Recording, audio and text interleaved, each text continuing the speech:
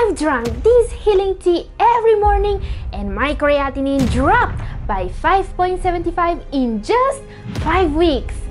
I'm no longer risking dialysis. Hello guys, very special video today. This is the true story of a chronic kidney disease patient. His name is Scott and he was able to avoid dialysis. Here's what he says. Just wanted to share my huge win with you because your videos changed my life.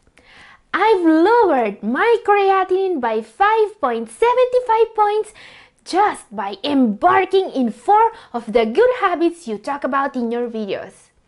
And I also had to stop following my doctor's order on... Okay, more about this later. And now I'm not risking dialysis anymore. And guys, there is a lot more about Scott's journey I want to show you as we also exchange emails. Yes, today I will tell you exactly what he did to avoid dialysis and how these 4 good habits can help you too. Scott suffers from chronic kidney disease stage 4, high blood pressure and high cholesterol levels. He really turned his life around with the good habits I want to show you today. And don't miss a second of this video. I also want to show you a very dangerous yet common way many patients, including Scott, are damaging their kidneys. So don't miss that part. And the very first good habit Scott started to repair his kidney is drinking this powerful kidney healing tea. This is a beverage with truly incredible healing properties. It can control your blood pressure better than anything else in the world, and it can even lower your creatinine levels according to science. Number 4. Garlic and ginger tea. This is a 100% natural tea made from ingredients you can easily find at any grocery shop or that maybe you already have in your pantry. And yet the healing properties it boasts are so powerful you will be able to see the results on your health in a matter of days. This is what Scott says about it. I noticed something the first few days on the tea that felt rather like a bit of mental change. I felt a mild interest in life. One Sunday morning, I invited my kids to brunch. That was unheard of before because I didn't have that energy to be interested in company, let alone actually go to brunch. I even commented on it to my kids. I am 65. They are in their 30s with kids of their own. Thank you for sharing this with us. It's amazing what these good habits can do to your health. Guys, do you want to see how to make this powerful tea? First ingredient is garlic. And you want to use fresh garlic for this recipe and to mince it about 5 minutes before starting to prepare the tea. Let's put it in a medium saucepan. I always recommend to add garlic to everyone's diet for its many kidney healing benefits. It can lower your blood pressure by 11/5 millimeters of mercury, and when mixed with lemon, it will even be able to lower your cholesterol levels. Yes, if there's one food that's really going to repair your kidneys, it's garlic. And Scott witnessed these effects in first person. So you really want to mince 4 cloves of fresh garlic 5 minutes before adding water in order to activate its healing properties. Next ingredient, fresh ginger. We need a small piece, just about this size. This is around 3 or 4 grams. Ginger will make the taste of garlic less noticeable and will also protect your kidneys. Ginger fights high blood sugar levels, great for diabetics, and will help with nausea and indigestion. Not to mention that it's a natural diuretic. Now we need 3 fresh lemons. Let's juice them very quickly. First, roll them over the counter firmly, then cut and squeeze them directly in our saucepan. Now guys, none of these ingredients are here by chance. Lemon is one of the most alkalizing foods on earth, and it's also a powerful kidney detoxifier. Last ingredient is cinnamon. Great for those with diabetes. This spice has the confirmed property of improving insulin sensitivity. And last, let's add some water and bring it to a slow boil. Our tea is ready. Drink it during the day to maximize the benefits. Yes, this is a very easy and powerful recipe, and you can get incredible benefits from it if you want to turn it into a healthy morning habit. The next remedy that Scott is using is something scientists are starting to consider a miracle molecule for kidney health. Supplementing it has been shown to lower creatinine dramatically in patients in stage 4 and 5 of chronic kidney disease. This is why I'm not surprised at all about the results Scott is having with it. I'm talking about number 3, CoQ10.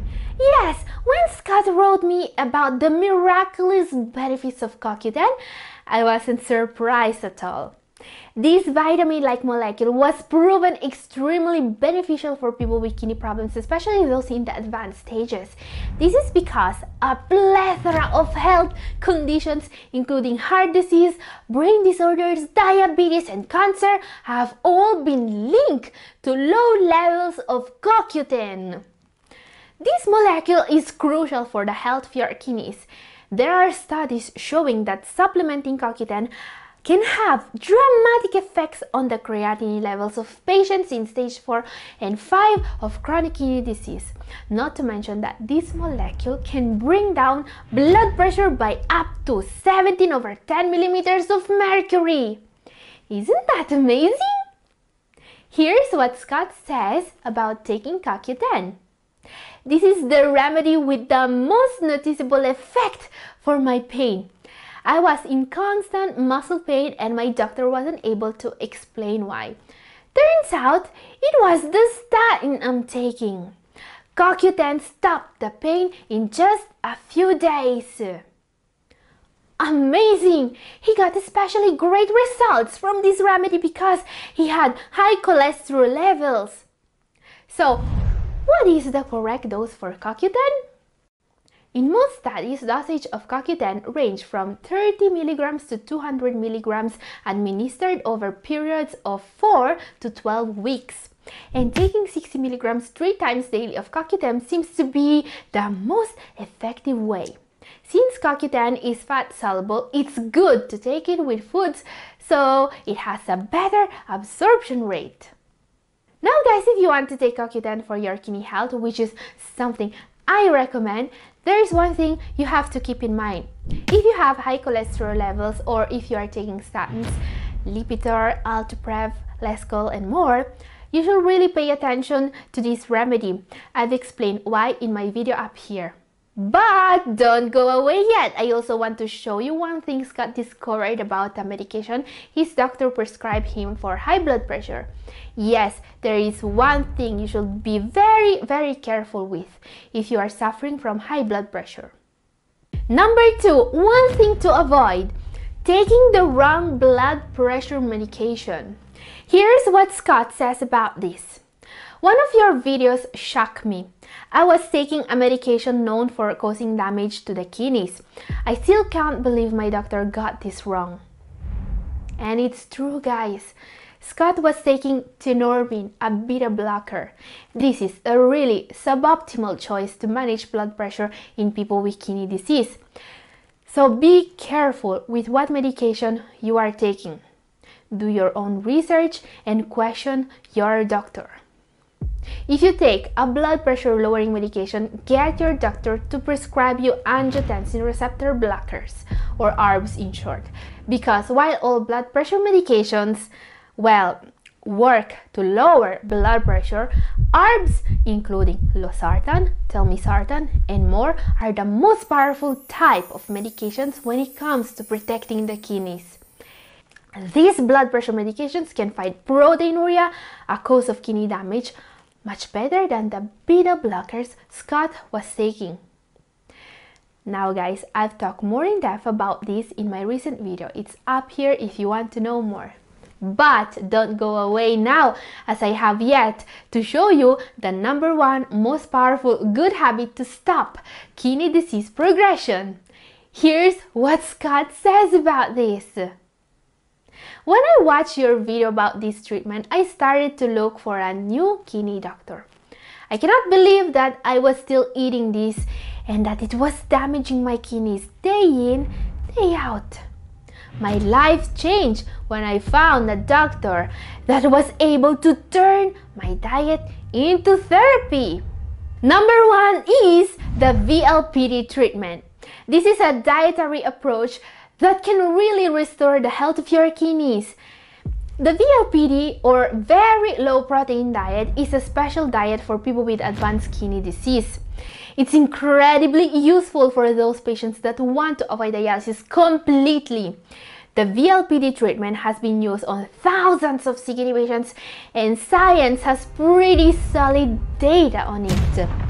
In 2 words, it works! It's still not very common in many parts of the world, including the US, and this is probably why Scott's doctor never prescribed it to him. But where it's used, including Italy, the VLPD is showing impressive results, even in patients in stage 4 and 5 pre-dialysis. I've met people who have been in stage 4 for 20 years without significant deterioration of their kidney function, thanks to the VLPD. And that's impressive! Now guys, the very low protein treatment is a very big topic and I've made a whole video about it. It's up here if you want to watch it. And this is all for today. Thank you for watching.